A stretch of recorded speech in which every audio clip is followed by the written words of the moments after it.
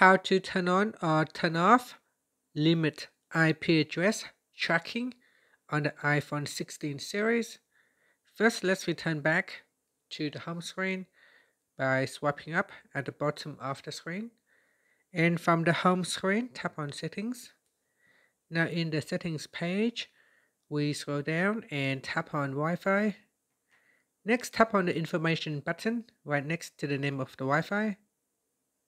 Then scroll down, and in here, tap on Limit IP Address Tracking.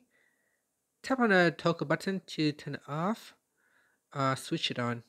In here, it said that limit IP address tracking by hiding your IP address from non-trackers in Mail and Safari.